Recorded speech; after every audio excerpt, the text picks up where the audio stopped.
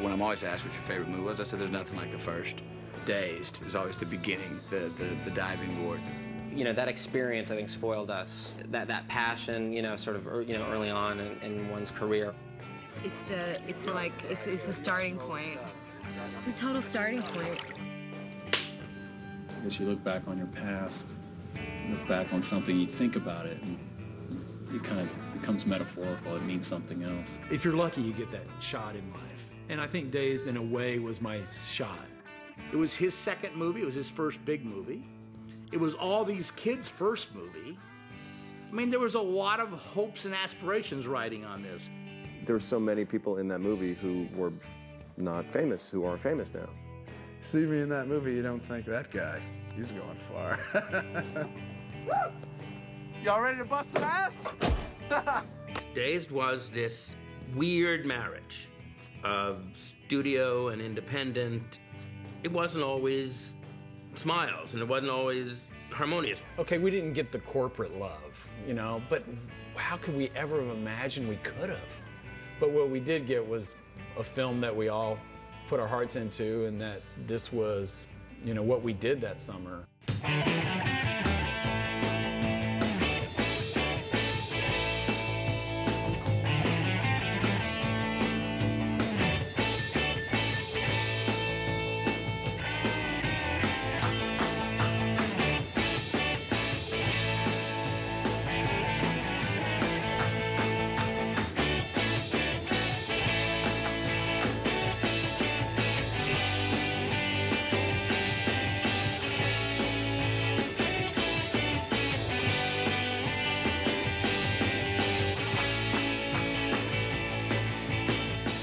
In 1991, a film of mine, Slacker, came out and became kind of an independent success of that year. A little $23,000 film from nowhere, shot on 16 millimeter, kind of becomes a minor cult film. Rick had this idea to do an American Graffiti for the 70s. I just found myself in this great position of like, have kind of cool idea that they might take, and studio kind of interested. It was that one little window you're occasionally given in this lifetime where things, you know, hook up. And I said, we'd like to fly you out to LA and talk about this American Graffiti idea you have. But suddenly I'm flying to LA first class. I hadn't done that before. I didn't even know how to put the tray up for your, you know, breakfast or whatever. I mean, he was completely savvy and hugely cool and sophisticated, and he was a kid at a drive-in, all in the same person. I'd had a little lunch with Jim right before, and he was talking about, yeah, I'm looking forward to hearing your pitch. He kept saying the word pitch, and I'm like, am I supposed to do something like pitch? What is that? I remember just thinking, like, this is that moment where your whole life hangs in a balance. So I remember just talking. I didn't like jump up on the desk like something out of the Player where you go first shot, close up of. I just started talking about the movie and the characters and the tone of it. I always saw the movie as we're dropping in on May 28th, 1976. It's the last day of school. We get to know all these people, both high school people and junior high people going into high school. And we spend one evening with them, and what, you know, happens in this one evening is what the story is. And there's no one huge dramatic arch, but there's a lot of little ones. Come on, let's go. Let's go, come on.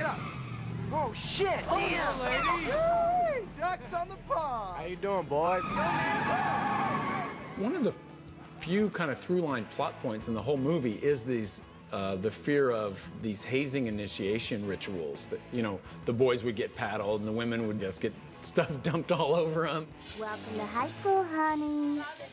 It's nothing as grandiose as going off to the war or not, or moving to another. You know, the older kids are juniors, so they're back the next year. It's not whether to go to college or not. The stakes are low, but it's your life, so the stakes are actually pretty high. It's what we've been working for all of our lives, man. Me and you, Benny, we're gonna be champions together. Look, man, all I'm saying is that if I do play next year, it's gonna be on my terms, not theirs. I didn't want it to be this fond look at, oh, what a great era. If we can only return to that time. Like, this was a shitty time, you know, it's always a crummy time. If you're a teenager, it's tough no matter when and where. It's always gonna be difficult. So we made a deal, you know, to do it. And we started talking about the script. Wow, there's some old script pages. In the margin, Cynthia's line, when it's all over, no one remembers who won or lost. All the best lines in Dazed were kind of in the margins. We worked quite a while. We worked 5 or 6 months on this script. Then it got to be this point that we were going to make the movie. Of course, at that point, we got into that whole situation with Universal about whether they really wanted to make the movie or not. And they didn't think it was funny enough. And, you know, we were going to get an R rating for language, but there wasn't any naked girls or anything like that in it. It was R-rated not for anything gratuitous, not for anything even obvious, just because life was R-rated. I mean, Jim and Sean did a good job of kind of forcing this film into production. That's what they did very effectively. Even threatening to take it to another studio if Universal didn't do it. It was the only movie where we ever actually had to pull out our deal and say, listen, it's under a certain budget, we have the right to make it, trust us. So I met some casting directors, and they all seemed kind of fine. And then one day, in steps this guy, Don Phillips. And I'll never forget, I met Rick and Ann at the commissary, and I just was so enthusiastic about working with this guy, and I just loved him. Don Phillips was this kind of crazed, fanatical believer in the movie and in the kids that he was bringing in. This guy's kind of crazy, but I like his energy. You know, I like his kind of, he loved people, he loved kind of mixing it up, had a lot of things to say, was funny and passionate. There's times in the business where there's a crop, a beautiful crop of flowers that it's just amazing how many people at that time show up at the same time.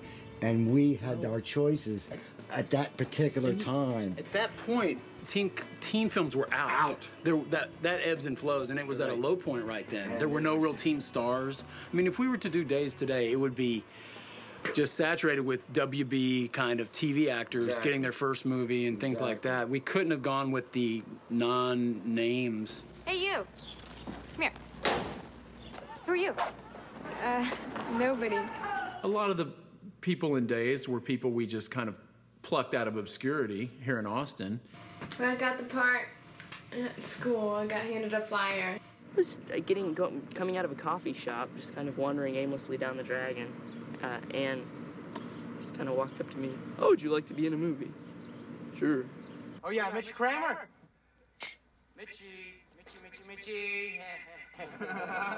We're looking for you, pal. Do you want to be a movie star? I don't know. It's scary. It's really scary. What's gonna happen? That's a silly question. I don't know. That's why it's so weird. I don't have the slightest idea what's gonna happen. I remember very clearly, like, meeting everyone in the cast, like, the first time I met them. The first time they walk in the door, my first impressions. My name's Anthony Rapp. Adam Goldberg. Marissa Ribisi. Hi. Nice try, freshman. Just for being so brave, I'll tell you what, I'm only gonna give you 5 licks, okay? The movie was coming alive during the casting. I mean, I love the way these things work out, and the film was totally open for this. But there's Don sitting in a bar later at night. I guess he had let the bartender know what he was doing in town. And he found out that I had cast Fast Times at Ridgemont High. A few minutes later, he's sitting there having a conversation with Matthew McConaughey, a film student, you know, who's a junior in college, who just goes over and starts talking to him. And we did not talk at all about movies. We didn't talk about anything but golf and girls and booze. Anyway, we just had ourselves a good old boys kind of time. And all of a sudden, it just hit me. I went, hey. I said, there's this little part. I remember even going like this to you. I said, there's this little part called Watterson. And then you said, you ever done any acting? Yeah. I was like, it was in a Miller Lite commercial. You know Wooderson? Oh. How's it going, man? Hey. Pretty good. How's it going with you? Say, man, you got a joint? No, not on me, man. It'd be a lot cooler if you did. After the final casting, I just wanted to be prepping all the actors for the vibe. I mean, they were little kids. They probably had no not much of a specific memory of the 70s, so I wanted to get them into the vibe of it. I remember making these mixtapes. I'll never forget, Rick started sending, before the actors even came, he'd make these little discs, these little CDs of all the music, the cassette. Free CDs. Cassette. He sent us a package of how he expected us to be and what he wanted, and I thought it was the perfect thing. I think every director should do that, because he really told each person what he needed and wanted from them. I came there just knowing. I got this letter from Rick before the movie started. He said, if the finished product of the movie is as written, it will be a massive underachievement. It was my invitation to the party, and I sent them that before because I wanted them to arrive in Austin with this stuff in their head. I see Pink growing up being somebody who probably doesn't make a lot of money. He probably fears his old man. What does Jody hate? Violence. He just thinks about smoking marijuana. They actually knew what beat that they had to take, you know, and the old conductor over here had given them the right beats. Listen, I give them like who they're listening to, right. like, their taste. You Yeah, know, right. I say you're a Ted Nugent man and ZZ Top. You know, Southern rock with a little heavy metal. You know, that's where I found my walk. What walk? You know that walk. It ain't chin forward. It ain't heart forward. This is forward.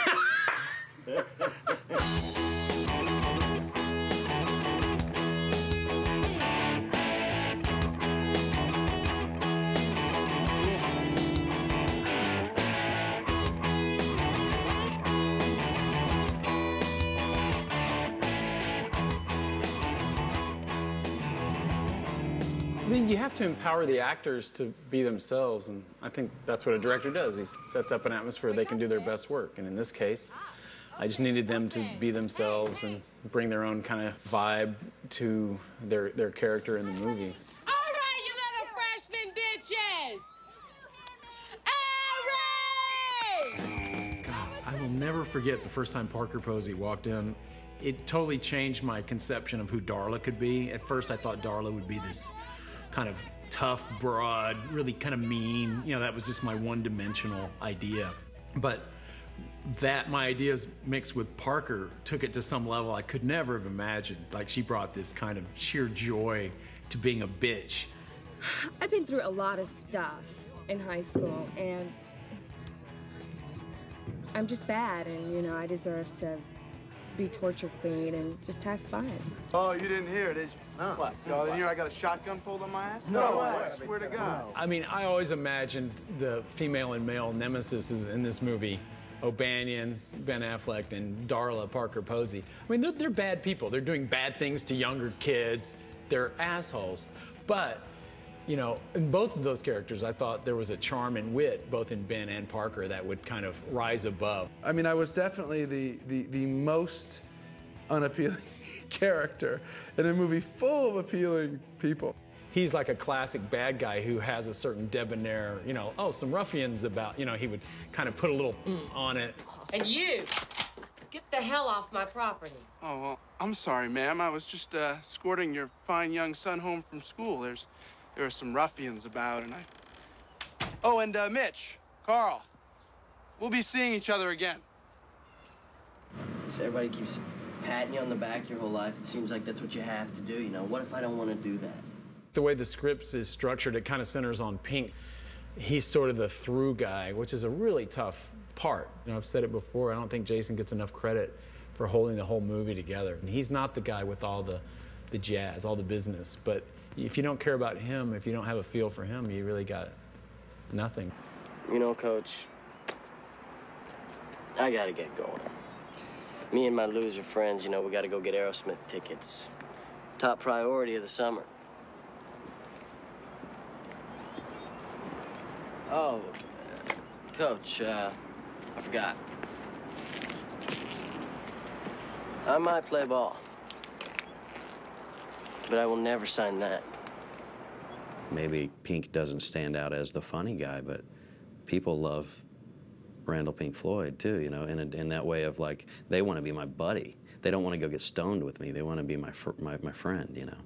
And with Rory, I'm sure the guys had so many people want to get just high as a kite with him or whatever since then, you know? I gotta cruise by this afternoon for a little business, if you know what I'm talking about, so. That's what you're talking about. That's what I'm talking about, man. I remember people in the 70s always saying that. No matter what you said, they're like, that's what I'm talking about. They just say anything, and they go, that's what I'm talking about. Or you get a beer, that's what I'm talking about. It was just this weird thing everyone was always saying. And so I was thinking, I got to get a character to say that more. Like, maybe I want to permeate the film with that a little more. My first conversation with Rory, he's like 2 minutes off the plane practically. And he's like, hey, Rick, I was thinking for my character, no matter what anybody says, I'm going to say, that's what I'm talking about. I was just like, okay, we're off and running here. And she was real cool too. She'd harvest the crops, man. That's what I'm talking about. She'd put in the bushels and stuff and sell it, you know, because they had to, you know, make ends meet and stuff. I mean, did you ever look at a dollar bill, man? There's some spooky stuff going on a dollar bill, man. Yeah. I mean, and it's green too. Dazed and Confused was the first time ever that I'd experienced the kind of collaboration that we had on that film. Anthony was a professional at that point. He had been in theater, he had been in other movies. He was a little more experienced than the rest. He was very confident as a performer. Like, he was one of the only ones who came and like knew all his lines. And I was like, you don't need to know all your lines, man. They were gonna change those anyway. Rick would sit down with us at rehearsal. We'd read through the scene, and then he'd say, what do you think? Usually the actor is like the last person on the totem pole in a way in a film. Certainly not the first for the writer-director to say, what do you think? I'd done a play in college, a Brecht play, and one of the lines was "wipe that face off your head," but it was just a bad translation from that's what it translated into from German. I was like, can I say that? He's like, sure. What are you looking at? Wipe that face off your head, bitch. That was so cool that he was so open to little things that everyone was adding. He was interested in the instincts of the actors. Even some of these kids were really young, and this was their first movie. Now, there's part of a producer which goes, wait a second, you're listening, who are you listening to? What are you changing things around for? I remember every day at lunch, I would have often a little huddle up with, if Jim Jacks was around, and we'd go through what work remained in the day. But every day it was like, okay, so we have to drop this, like how can we hang on to the story but not shoot all this other stuff you have in mind? The problem is we didn't have a lot of rehearsal time before we started the movie. So he was doing that every morning, every day on the set. And it would eat up a huge amount of the shoot day. And we would often get to lunch and not have one setup. There was so much to be done and so little time. I really needed about 42 to 45 days to make the film, and okay, you can have 36. You know, everything I needed, I got about 80% of. Everybody hear that? No high five. Yeah, what about low five? Yeah, low five. After the Little League game where they're all telling each other, good game, good game, good game, it's just this little bit that every kid who ever played Little League ball did. And I always thought it was funny, and I just always had it in my head. I had to shoot this, but at lunch that day, it's like, well, we don't need that. It really got, you know, sometimes to the point that I just said, well, then we're gonna have to cut this scene. He said, well, we can't cut this scene. No, to me, that's what the scene's all about. It doesn't make sense on page, but that's, to me, the essence of that scene. I said, well, I agree with that, but then you've got to shoot faster because we don't have the extra day. He said, well, you got to get me the extra day. I said, I can't. I got you the movie. And so my script supervisor could say, oh, but if we don't get that, it won't cut. It won't cut with this.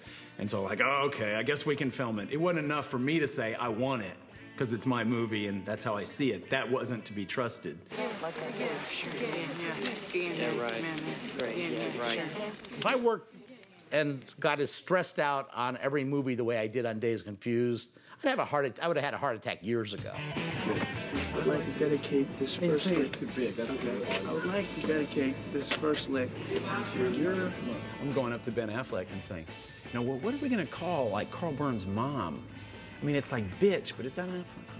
So we did a series of takes, and let's do one. I was just starting to amp him up more, and it got to where he said, you know, this little cocksucker's mom, and it sounded good coming out of Ben's mouth.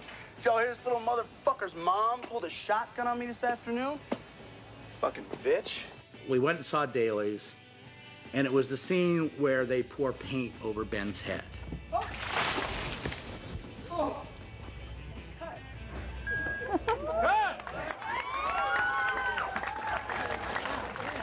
And just 2 days before I had talked to Ben, I said, can you please tone down the language? And he said, he would. I'm like, Jim's talking to you? When at the hotel? Where's he telling you not to cuss? You know, who is my co-director, my invisible co-director going behind my back telling the actors not to cuss? I go on the set. Now, Ben's a big guy. I grab Ben, I push him against a pole. I said, don't you fucking listen? And he was like, you can't say cocksucker. You can't say cocksucker. And he goes like, what are you talking about? I said, I just watched dailies and you're using cocksucker this, cocksucker that. I said, well, talk to Rick. I mean, you know, this is what we told him. And I was like, and for me, I think it's, you know, I think it's good. He's like, I can't believe you would do that. I'm like, what are you talking about? You used the word cocksucker. I said, so? I mean, it's like, that's worse than fuck. I'm like, it is? Fuck? I thought fuck was the worst word, not cocksucker. He said, no, cocksucker's much worse. You can't. You know, he's just, I had the power on the set, not Rick. It was our movie. Now, it was his vision, and we were there to help him. But if we really had a problem with it, Rick would have been gone. I knew he was a wrestler, kind of burly, you know, wrestler guy, but I was quick, you know, I had him on speed. So I was already planning, like if he makes a move to me, I'm gonna back up and start jabbing. I was ready for him that way, because if he could get his bear hug around me and a wrestler, I would be doomed. So I was ready to do my float like a butterfly and just start. I was ready. It didn't get to that. Jim calls me from his cell phone on the street in Austin and says, I just slammed my fist into a phone pole. My knuckles are bleeding. I blew open one knuckle, and I still have the scar on it. And I remember I said, Jim, it's better than hitting Rick. I felt the way Mitch was being initiated by this brutal force. That was me making the movie being initiated into like how you get a film made with someone else's money, you know, at a studio level. I felt I was being, you know, the one paddled and kind of running for my life, but yet trying to fit in, you know, somewhat and get along. My 2-week assessment, basically on time. This is 2 weeks into production. Shit. I'm making a responsible choice. I'm like sticking up for myself because I'm under such attack. I don't think we ever really doubted Rick. I may have certainly made him feel that way sometimes. This is a memo to Jim, I guess. Whether this is an okay movie or a great movie, your job is to enable me room to make a great movie. 2 weeks in, I'm making a compromised piece of shit, followed by an incredible cinematic underachievement. Nobody likes to be pushed, but sometimes that makes you better. You know, looking back, I'm much more grateful for that opportunity than I was at the time. I was just kind of, you know, I thought I should have had more of everything, but I was lucky I had what I had at all, you know. It takes a lot to step back and go, I'm just lucky. Now when I make a film, every day I kind of tell myself, I'm just lucky I'm getting to do this. I was grounded at the Crest Hotel last night. I was sent to my room because we were riding the service elevator, and the security fascist comes up to me, and you know, and he goes, "Okay, that's it. You're out of here. You're out of here. You're going to be evicted." I said, "You can't evict me. I was riding in the service elevator." He comes right up to my face and he says, he goes, "Don't you tell me what I can or cannot do. Do you understand me? I run this hotel. You're just a punk." We just went insane and just wrought havoc on that hotel. Yes, I really needed to buy this. I really needed a turtle ashtray. I had to have it. I have so much stuff to take back to LA. It's horrible. I bought this shirt for 75 cents. Did you? Yes. Get back. I bought these pants for $2.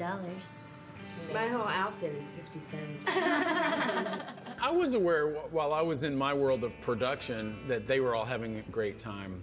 I think they had a fun summer camp, but I would hear stories like, oh, we floated down the river yesterday, or we did, you know, on their days off, and I could get a sense they were having a good time, which was great. I was glad someone was having a good time.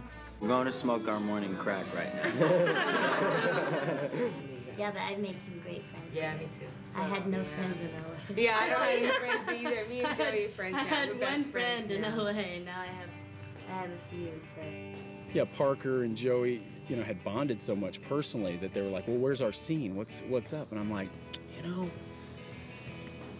you're together at all these things, but yeah, you're right. And they said, well, we're gonna write a scene. So we wanted to do a scene, and we wanted to do a scene that wasn't about boys or nail polish or you know, the things that men Or think. serious bonding. We wanted like a hangout, really natural Conversation, scene. like girls, you know, really have conversations, believe it or not.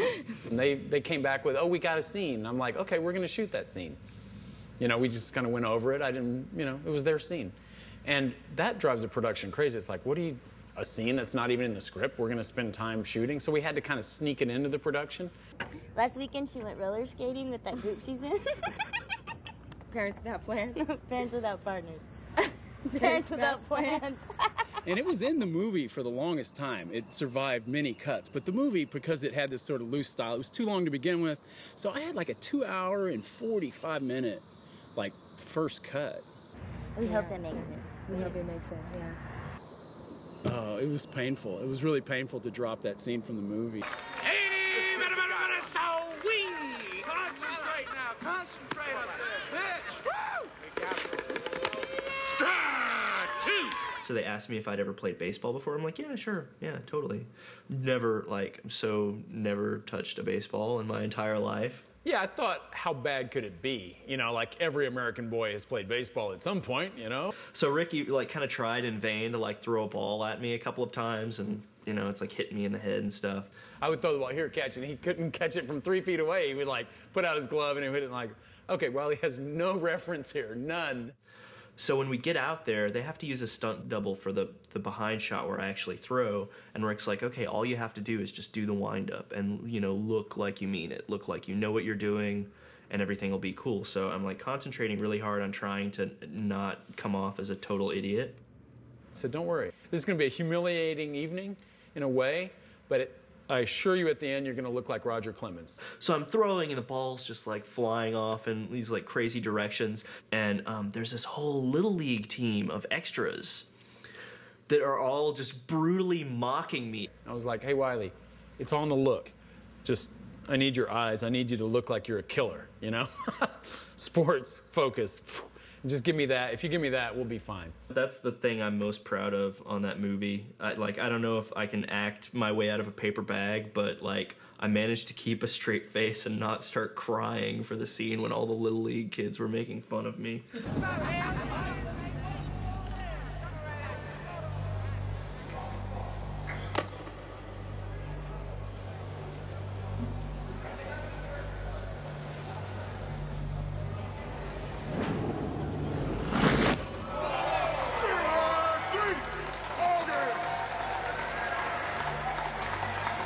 Well, I told Rick, and you know, if God had meant me to play baseball, he would have given me a glove. That's all I got to say. I sucked out there. So you're a freshman, right? Yeah. So tell me, man, how's this year's crop of freshman chicks looking? Well, you're gonna end up in jail sometime really soon. I know that for a fact. No, man. Yeah. No, man, I tell you. Yeah. That's what I love about these high school girls, man. I get older, they stay the same age. Yes, they do. Yes, they do. I could tell the crew was like laughing and there were little looks, and you know, when Matthew showed up, something special was definitely going on. You know, Matthew as Witterson was the coolest. Witterson really only had a couple lines and a couple scenes. It really was a small part. I just think what he did with that part, people don't know. You know, on the paper, it wasn't much of anything. And things got rewritten and things got staged around him. And it was the night where you drive to the Chevelle through the Top Notch, and things are starting to happen in town, you know. And you didn't really have any lines that night. We filmed you driving, and it was like, well, let's, you know, come up with some stuff here. All right, all right, all right. Oh, Christ. How you doing? Pretty good. Cool. And we did that all spontaneously that night. I remember I was like, it was like, we got to get some information delivered, because it's like, you know, as you have this big ensemble, you look at the script and it's like, oh, how did the nerds in the car, Tony, Mike, Cynthia, know about the beer bust at all? You heard about the party being busted, right? Oh, yeah. Yeah. Not to worry. There's a new fiesta in the making as we speak. It's out at the Moon Tower. Full kegs. Everybody's gonna be there. You ought to go. Okay. Okay, we'll be there. Okay. So the only thing we have to do, you have to give them information, but while we're doing that, how and why and what what's can we going do with on, that, yeah. you know? And Rick goes, okay, so Wooderson, you know, it's been with the, you know, all the the girls in the high school that he wanted to be, and he's been with the good-looking brunette, the good-looking blonde, everything. He's after the redheaded intellectual. Yeah. When we did the scene, you see it in the scene. We're like locked eyes and like, we're right there and no one else knew what we talked about or what was going on. It was a really sort of special scene. Say you need a ride? No, I got my own car, thanks. Yeah, well, listen, you ought to ditch the two geeks you're in the car with now and get in with us, but that's all right. We'll worry about that later. I will see you there, all right? God, I love those redheads, man. The part's getting bigger. Started rocking and bigger. It was just like this unfolding, expanding character. Matthew's father died in the middle of shooting, and he went back for the funeral, and I think it was your mom who said your dad would have liked you to come back and go back to work. So Rick said, I'll never forget as long as that, Rick said, well, when he comes back, I got a few more things for him to do. and he came back, and it ended all the way to the very end. Well, one of them was the scene on the football field. I thought the movie was buildings as some kind of apex, but it wasn't in the script. Like, well, what happens on the football field? They talk shit, but that's not what the movie's really about. What's the core? What can you, like, tell Pink, or, you know, like, if it's his kind of what's going on in his mind that night? Man, it's the same bullshit they tried to pull in my day. You know, if it ain't that piece of paper, some other choice they're gonna try and make for you. You gotta do what Randall Pink Floyd wants to do, man. And let me tell you this. The older you do get, the more rules are gonna try to get you to follow. You just gotta keep living, man. L-I-V-I-N. You know, I think that's just a great moment on the field when you sort of empower him, but, you know, he sort of... I didn't know this, but Matthew just said it about an hour ago. What inspired that line, Rick, was his father. Mm-hmm. You know, just keep on. He's up there, but he's just keeping on living. It's a verb. Yeah, right. This is my final shot of the film. I can't believe it. It's over. How do you feel? I feel sick, but fulfilled. Going back after a production like this, you just go back to your life, whatever it was. Some kids are going back to high school, you know, and like Wiley and Kristen's, you know, their situations. Other kids are, you know, Matthew go back and finish his senior year of college. You know, other actors are going back looking for work. It's gonna be weird to not be able to, like, get up and go to the lobby and see your friends. Or call your friend and they'll be here in 2 seconds. No. Don't, Dina, don't. No. I know you have to keep your hair just like that. That's Just the like only way go home with it like this. Work finished for Ben. I appreciate 30 minutes. For everything. I'm gonna send you. I was like protective, like a parent would be. Like, I hope the world is nice to them. You know, I hope things work out. And you know, it can't in all cases. But so you just sort of, but you kind of love them all equally. I was shooting last night until, geez, I guess like maybe 1 or 2. I don't really remember. And Thursday's my last day. Saturday was officially my last day, but we're doing pickups right now.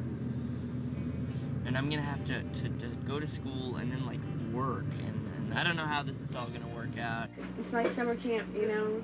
You go and you say, oh, I'm gonna call you, I'm gonna write you. And you never do. I wish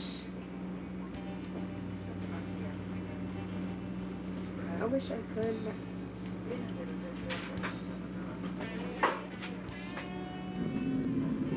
It's the best summer I've ever had in my entire life, and it's over. Say goodbye to Nick, he's leaving. No, are you done? I'm done. He and I were you know, in the hotel lobby, and we're talking about it, and we were saying, yeah, man, you know, I'm never gonna do another episode of television again, you know, and that's pretty much all I had done was, you know, that's how I, you know, had started to kind of make my living as an actor at the time, you know. I was like, you know, we're never gonna do another fucking sitcom, and, you know, we're never gonna do another fucking TV show, and blah, blah, blah. And I don't think it was more than 3 weeks later where he and I bumped into each other at an audition for a sitcom, and we were like both like dressed up for the part, you know, and you know, we just sort of spied each other, and we were like, mm-hmm. Hey. Let's do it. So that's that, huh? Okay. I remember watching that 2-hour and 20-minute assembly cut that Sandra, my editor, had just kind of put together independently of me. And just looking at it, and we have a meeting after, I was just sitting there going, okay, so what do most directors feel at this moment when they watch it? And Sandra just put a gun to her head and went, whew, and I said, okay, good. So we've got a lot of work to do. I was in Pasadena one day, and somebody was handing out one of those tickets to those like, free screenings, which is I now realize was like a test screening. I had never gone through this before, but the torturous test screenings where this is the Hollywood invented this, I think, where you show it to an impartial audience, recruited audience. And they just watch the movie and fill out cards after, and 20 people stay and answer questions like, what didn't you understand? And so this guy said, do you want to see this movie? And I said, well, what is it? And the guy literally was like, it's this movie about, and I said, well, who's in it? And he was like, nobody. I said, what is it? He's like, we can't get anybody to go see this movie. It's some dumb movie about kids having sex in the back of cars or whatever. And I thought I said, well, what's it called? He's Dazed and Confused. And I was like, wow. The fact is that the distributor did not get behind it in the way that would have sold a whole lot of tickets. That's the studio's job, is to infuse an enthusiasm, all the way down the line that permeates the process. We did not win the battle of getting Dazed the wide release it should have had. There was an audience for this movie in every city. You go through all that in a studio level, and then you get an independent film release, basically. It felt like, why? I remember even writing a letter to the cast. I was like, they kind of never got behind the film. It's not going to be some huge hit, but, the film will live in some form or fashion, and we should all feel good about what we did. Went off and did a movie, Time to Kill, which was all of a sudden sort of overnight from Friday to Monday, became a movie star. Sort of, celebrity overnight, a movie star kind of thing. That was a big change, a big hinge as far as the way life went. From anonymity on Friday to walking around being an observer, and to Monday being the one observed. After I did Dazed, I did like a whole series of off-Broadway plays. After Dazed and Confused, I made Good Will Hunting, I made Chasing Amy. Amistad, Contact. Before Sunrise. Tracy Ullman. Twister. Rage, Carrie 2. Rent. My Two Dads. How to Lose a Guy in 10 Days. 13 Conversations. Suburbia. Saving Private Ryan. Waiting for Guffman. Shakespeare in Love. Safe Passage with Susan Sarandon. Waking Life. Waking Life. I Bought My Mother a House. Beautiful Mind. A Beautiful Mind. School of Rock. I got engaged briefly. They say, have you ever seen that movie, Dazed and Confused? Yeah. You look just like her, that girl in it. I was particularly concerned about, Kristen and Wiley, two young high school kids that, they were really just pulled out of obscurity to be in this movie. I felt protective too, and kind of, what can I do to help? I didn't want to screw up your life. I was very conscious of this could be a negative. Been pinching myself ever since this started. It's the weirdest summer I've ever had in my entire life. They were kids from Austin, and this movie comes into town, and I know it was really exciting. I finished high school, but I finished high school a year early so that I could move out to LA. Nicky Cat talked me into moving to LA. I think it really messed me up being out there. Going to LA was hard. You really have to play the game. You really do. I was never able to do anything as in-depth as Dazed and Confused. And I also think I just wasn't quite good enough. I didn't work for the whole year I was there. I finally, I had got an apartment in downtown Los Angeles on Rampart, which is a really crappy area. And I got a job way out in Encino doing title effects for HBO soft porn. I realized that my greatest gifts don't lie in acting. I was much better at working in social service and being a leader in that field. I'm Christina Hosa. I'm the project coordinator for Eyes Wide Open. I believe that this is our world, and this is our people, and our country, and our government, and our war, My life is very different now from what it was when I was acting. I'm married and I've got a home, so I'm doing pretty good. The film came out in September, and then I was in New York. I saw Parker, and she said she was at a Halloween party, and someone was playing her. Darla was at a, people were dressed up as her. Like, it had already sort of grabbed certain people's, imagination. And I knew that would grow over time. Thank God for video and cable, because it became, a cultural icon, despite their, Universal's somewhat shaky attempts to market it. I started to hear things about midnight screenings, or it playing, it had been playing in some town for a year or two at midnight at weekends, just that it had built up this kind of audience. He rocks. The movie's a classic. I love it. Watch it once a month. The Alamo Drafthouse had this idea to do an outdoor screening, kind of like a drive-in movie, and that sort of appealed to me. Out at the Moon Tower, the original location, it sounded just weird enough that I was like, yeah, that could be cool. I mean, what the heck, Yeah. 10-year reunion. Does it feel like a high school reunion for you? It's Parker Posey, right? And Matthew McConaughey. I really didn't know what to expect from the event. It was really weird walking up and we're driving, and then these cars and these people walking with picnic baskets and bedrolls and, things like, God, what's going on out here? Where are these people going? And we finally realized, they're going to the Dazed event. Who are all these people? It looks like they're going to Woodstock or something. These people walking from far away, traffic everywhere. I'm like, is this really going to be that big a deal? What's going on here? How you doing, Matthew? What's up, man?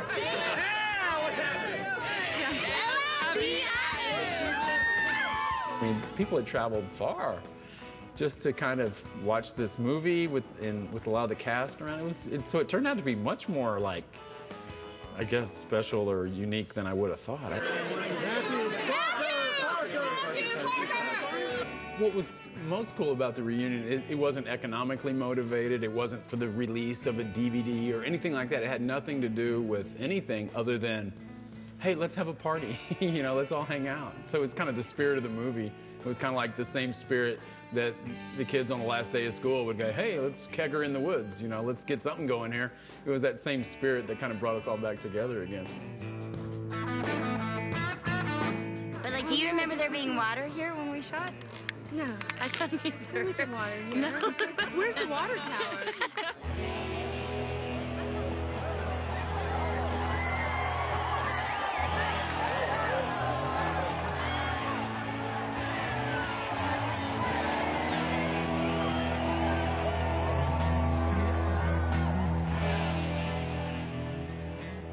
It was a gigantic springboard. It was the thing that enabled me to take the risk that I later took. I wasn't mature enough at the time to appreciate the simple value of the experience.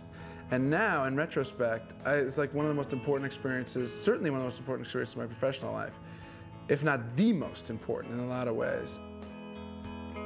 Having now had several other experiences, it was probably the least miserable of all my experiences. It's like seemed like the start of everybody's lives that was involved in that project. It was just such a beginning for everybody. Everything seemed so totally positive.